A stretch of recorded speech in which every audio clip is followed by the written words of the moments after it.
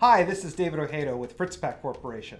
If you've watched our other videos, you know how important air entrainment in concrete is, from increasing durability to helping with freeze-thaw cycles. But recently, I've seen some comments about how easy it is to entrain air using regular dish soap.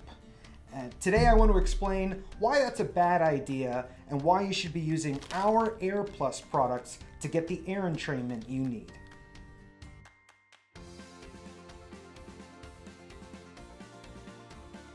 If you need a refresher, you can check out our other Air Entraining videos in the link below.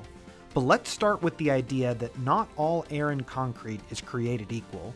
The specification for air entrainers in concrete is ASTM C260.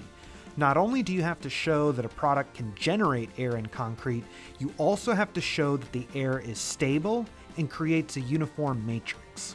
These are done by tests more than just a standard air meter.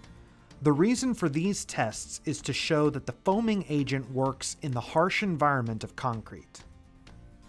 When you think about concrete, specifically cement, you should realize that it creates a very mineral salt heavy and alkali environment. So when you're thinking about using an air entraining agent, you need to use one that's going to be able to foam in these conditions. Because if it doesn't hold up, it's not a very good material to use. So let me show you what I mean. We're going to take some regular water and some dish soap, and let's see how much foam we can generate. After a minute of mixing, we've generated about 60 milliliters of foam. As you can see, the foam is very stable and uniform. Looks good, right?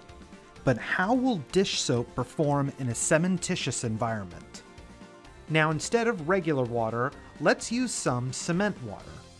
This water will carry all the normal mineral salts and alkalinity of regular concrete. After a few minutes, we skim the water off the top, add the same amount of dish soap as before, and see how much foam we can generate now. After the same mixing time, we've only generated about 25 milliliters of foam, less than half the amount we got before. In addition, you can see that the foam looks visibly different and breaks very easily. So what does this tell us? Basically, when we subject it to a typical concrete environment, regular dish soap creates weak foam that is not uniform. And it should be no surprise. We don't know of any dish soap out there that is ASTM C260 tested and approved. Unlike our products Air Plus and Super Air Plus, which are made from specialty chemicals that have been tested and approved by NetPep, dozens of state DOTs, Army Corps of Engineers, and others.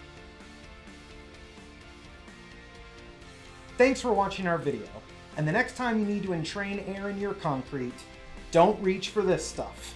Just use a bag of Air Plus or Super Air Plus to get the job done. If you're ready to order a case, visit us online at Fritz-Pak.com. Don't forget to subscribe to our channel for more information on how our products can improve your concrete.